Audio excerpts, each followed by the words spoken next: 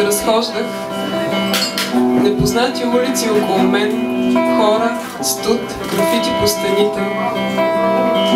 Мислех как ще дойдем тук с теб, да ти покажа тази стара врата, боядисана в ярко-червено.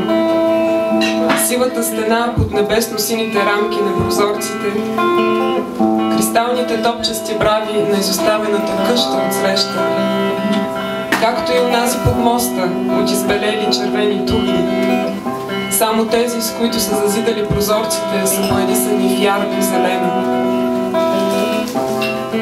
Ще се качим непременно по пешеходната алея на моста, който свързва две от многото тела на този град.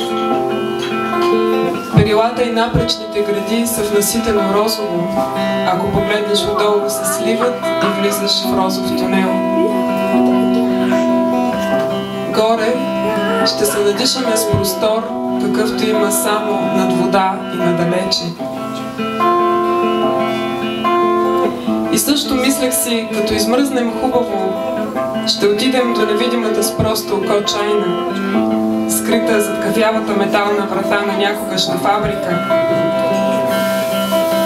Представям си как я отварят една след друга ръцете на идващите за нощна смяна и я затварят ръцете на отиващите си вкъщи. Сега старата брава живее наново. Вътре мирише на кардамон, черен пипер, карамфил и канела. С нас влиза и миризма на вятър, летял над океан.